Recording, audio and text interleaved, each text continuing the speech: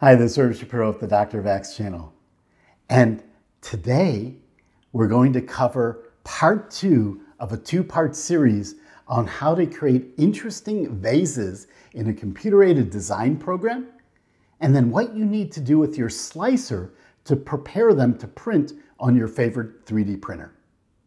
In part 1, we covered preparing these vases, creating these vases in FreeCAD, using 2 different techniques. Now in part 2, I'm going to teach you about some slicer features in both PrusaSlicer and Cura, and most importantly, about a hidden feature that will dramatically impact the speed of your prints. So stay tuned and let's learn something together.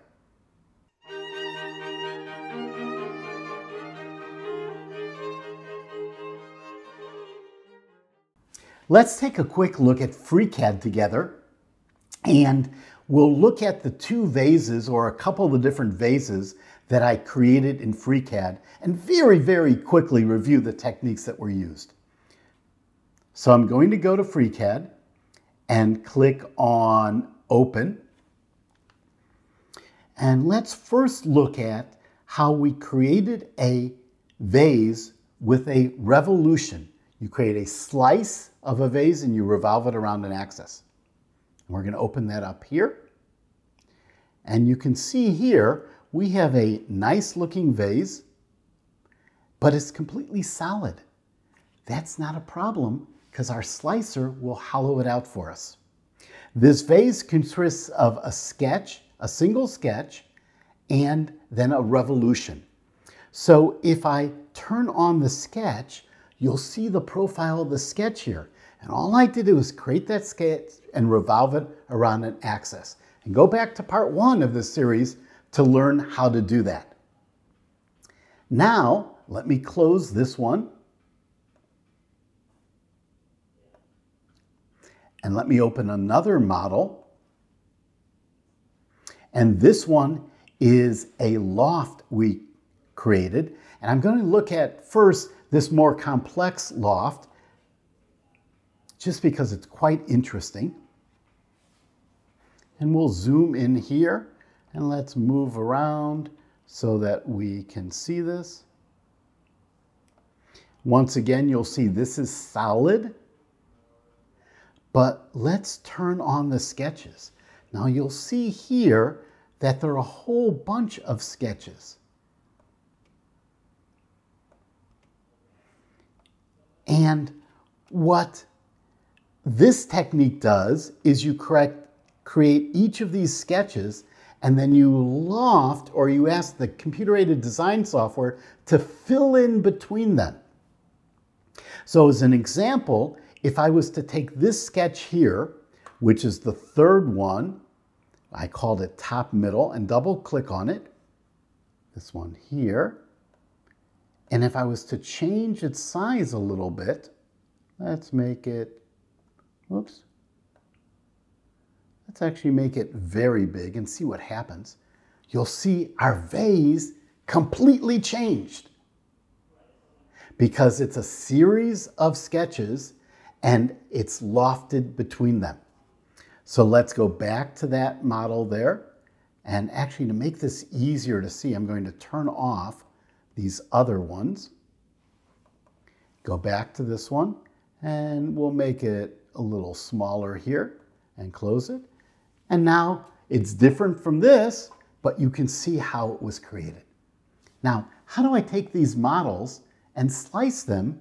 Because once again, right now, they're solid. Well, let's take a look first at PrusaSlicer. Now in PrusaSlicer, we're going to take and do a file import of an STL. And I'm going to look at the loft vase. As a matter of fact, let's look at this one. Click open. And you can see here that we have a solid vase here. And if I just take and slice that, and we take a look at this, we're going to see that it's printing a solid. You can see all the infill here. Let's zoom in so you can see the infill. That's not what this is. So how do you create this? Well, there's a technique called vase mode. The terminology used for each slicer is a little bit different. What it basically says is create a single outside wall, a single perimeter, and ignore everything inside.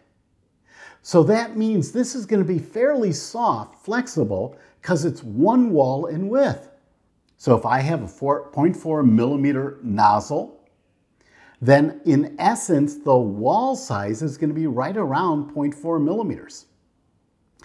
And if I wanted to create a more solid model, I really need to use a larger nozzle. So I have a printer in my shop that has a 1 millimeter nozzle that I use for creating vases that are really solid.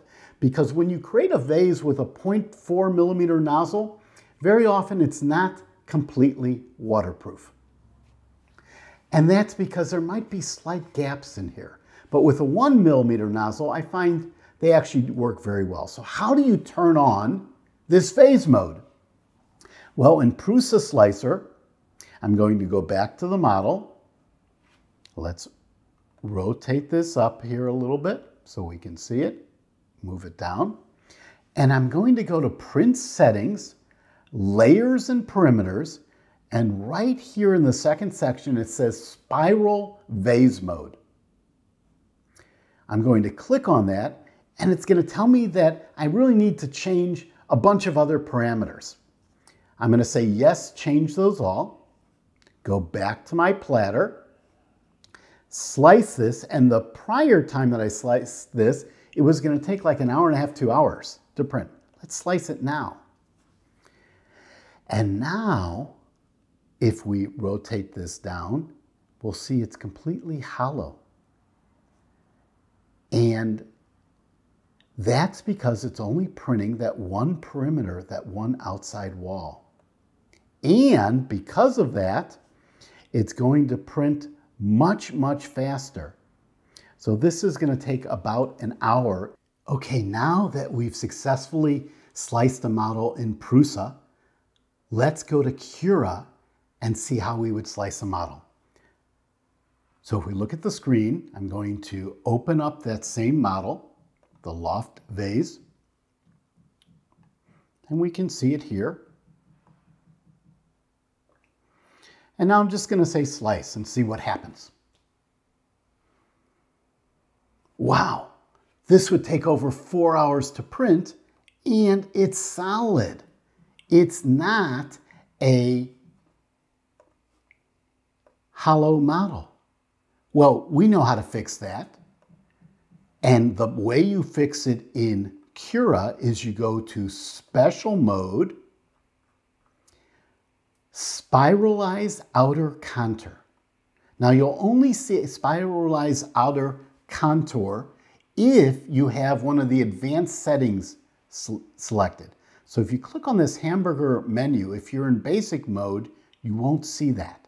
But if you're in advanced, expert, or all, then you will be able to see that.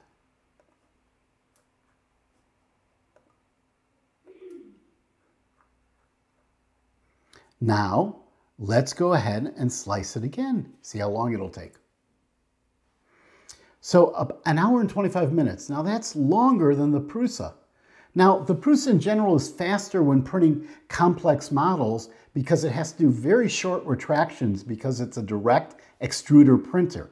Whereas a Bowden style printer like the Ender 3 has to do much longer retractions. Those take time. But this is going to print like this all the way up. If we actually watch it, we'll see this is just going around the model. There are no retractions. It's a single spiral.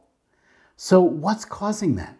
What ends up in most slicers, there's a minimum layer time in order to allow for cooling. Since this is a very simple model, we really don't need as much time.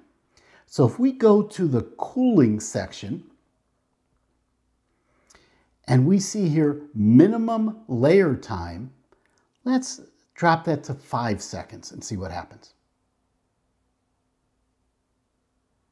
We just dropped a third of the time off, from basically an hour and a half down to an hour.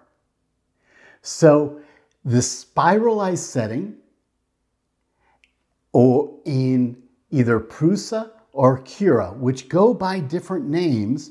So here once again, it's Spiralize outer contour in Cura. If we go back to our PrusaSlicer, it's under print settings, and it's called spiral vase mode. That will cause your print to just keep going around and only print an outer perimeter wall. But you won't get all the speed you could get unless you check your cooling settings and make sure you don't have a minimum time. Well, folks, I hope you found this interesting. Make sure you go back to the first video and learn how to create this in FreeCAD. Then you can use the vase mode in the PrusaSlicer, the Spiralize mode in Cura. Make sure you check the minimum layer time and enjoy printing wonderful vases. If you want them to be thicker, the simplest approach is to use a larger nozzle. Thanks for watching. I hope you enjoyed this. Please give it a thumbs up, subscribe to the channel, recommend it to your friends. If you want to talk about it, go to forum.drvax.com. It's a free discussion group for all of my viewers. Thanks again, and let's continue to learn things together.